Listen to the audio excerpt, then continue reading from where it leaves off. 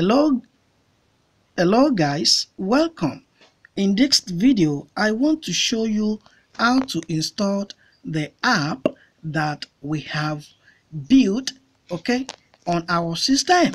So I have copied the apk file to my phone, and this is it here. If I click on it, click on install, is installing.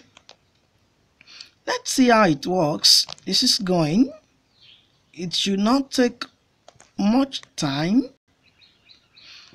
It's going. It's going, guys.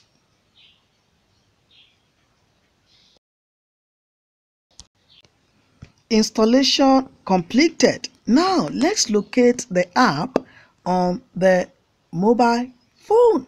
This is it. Let's click on it and see how the app looks like. I want to use landscape.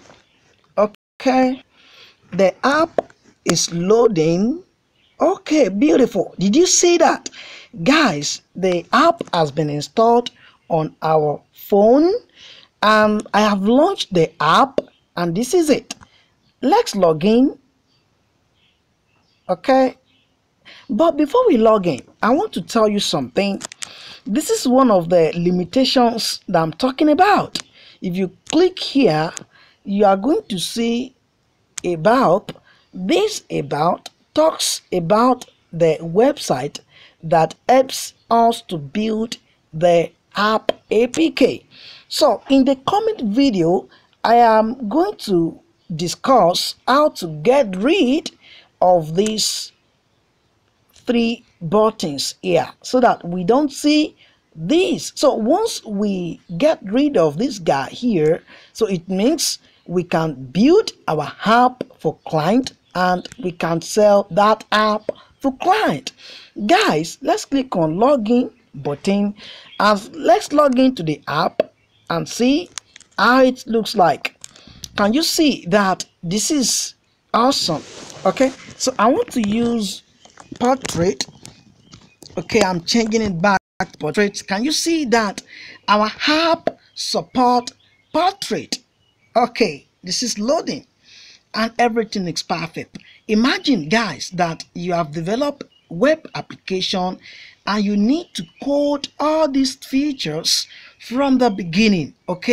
For your mobile app, you are going to spend a lot and it's going to take time. Now we have an app that helps us to convert to mobile app. So this is it. All the features are completed. I can log out, I can change the language. I have built the chat app on the course on Udemy. So let's try to type something.